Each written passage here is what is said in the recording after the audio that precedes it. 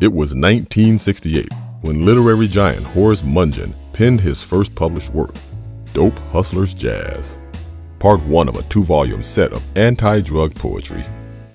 Dope Hustlers Jazz was the beginning of a writing career that started in the Black arts movement and would extend over 5 decades of literary contributions. Horace Mungin Books is celebrating 50 years of intellectual success with the re-release of 10 books written between 1968 through 2018, including his latest, Swing, Hard Bop, Bop and Bebop.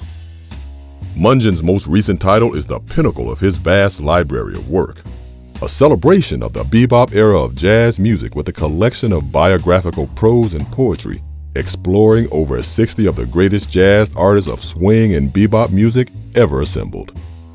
The full collection of Mungin's work provides a distinct and insightful perspective into the heart of African American culture and worldviews. Get educated and inspired by reading along at HoraceMunginBooks.com and Amazon.